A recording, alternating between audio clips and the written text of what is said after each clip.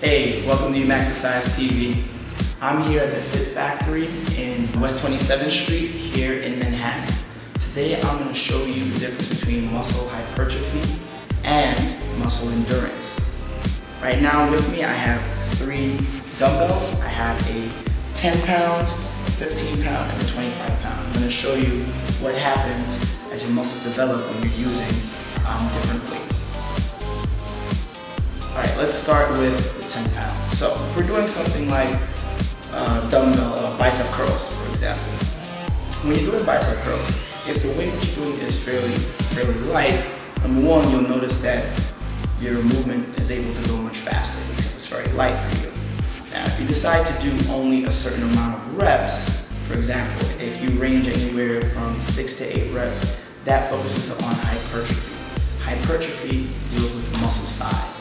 So you take a certain weight, you do that certain amount of reps, the body starts to focus on increasing the size to adapt to that resistance. If I was to do that, that's what would work, or that's what it would work on.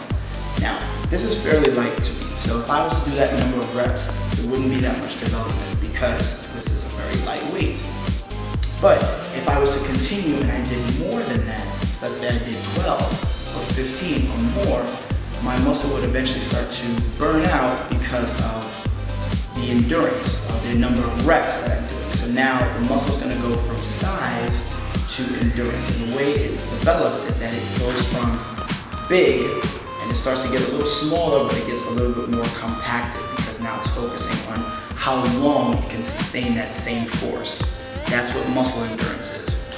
So if I was to do this for a long period of time, that's how my muscle would develop in this case. Now, let's say I go to 15. So this is a 15 pound dumbbell. I start to do the same thing. Initially, my body's going to work on adapting to the weight by increasing its size. That's what would happen. So I do my bicep curl, I have to use more force, so the muscle is going to initially increase in size first. As I increase my reps, it will no longer increase its size, it's going to focus on just getting more compacted. So it's going to just get a little smaller, but you'll start to notice that muscle's a little bit more just focused on its endurance. So it's not going to swell up after a while.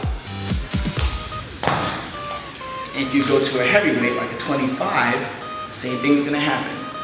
You have to exert more force to curl it up, so the muscle is going to swell up to adapt to whatever that new resistance is. As you increase your reps with the same weight, it'll start to focus on endurance. That's why a lot of times when you see someone developed, you can see the difference between a bodybuilder and the difference between someone who might just have a really great physique, or they might be very, very chiseled, so to speak. They usually do, a person who is very chiseled focuses on cardio in addition to strength training. A bodybuilder focuses more so on strength training and almost little to no cardio. Now, when you're doing this, curling this, remember, it's going to start focusing on size first.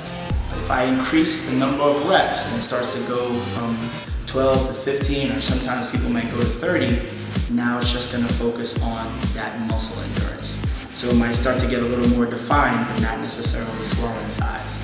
So when you're working out, it's very important for you to figure out what type of muscle development are you going for. Are you trying to look like a bodybuilder? Are you just trying to look like you want to shred fat, or lose weight, or look cut?